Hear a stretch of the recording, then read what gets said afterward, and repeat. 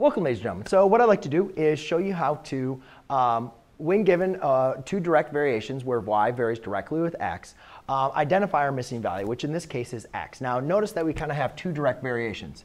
Here, when y is equal to a value and x is equal to a value, and here, where we know the value of y, but we don't know the value of x. So to do this, we have our two equations for direct variation, and what we simply want to do is set those two equations equal to each other, and we're going to use this one because it doesn't have our k constant, which we don't know. I mean, we could figure out, but we just know that they're constant. Since they both vary, y varies directly with x, we can set them equal to each other. Now, all I'm simply going to do is plug in the values that I have. So y equals a negative 5/8 over x, which is 3/2, is equal to y, which is 2/5, over x. Now, I know there's a lot of fractions going on, but don't be deterred. Just remember, when we're applying the cross product, we can we're solving a proportion, we can just apply the cross product. So here I have 3/2 times 2/5 is equal to a negative 5/8 times x. Now, when we're multiplying across, you could simply just multiply 3 times 2, which is 6, and 2 times 5, which is 10. So you could get 6/10, just multiply across.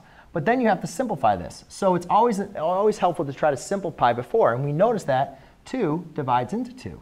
So basically, I just have this as 3/5, which 3/10 reduced is 3/5 anyways. That's equal to a negative 5/8 times, how do you multiply across? Again, change that to a whole number. Or actually, we don't really need to. Just leave it like that.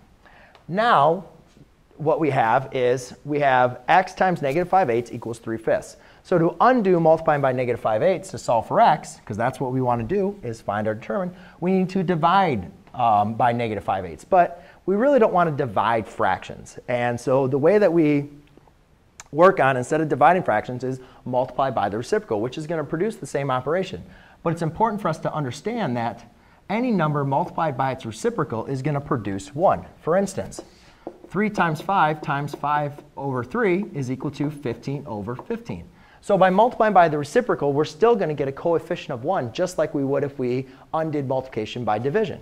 But the reason why multiplying by reciprocal is so nice, because multiplying fractions is very simple. You just multiply straight across. Negative 8 times 3 is negative 24 over 5 times 5, which is 25, which is equal to x. So there you go, ladies and gentlemen. That is how you use a proportion to determine your missing value for direct variation. Thanks.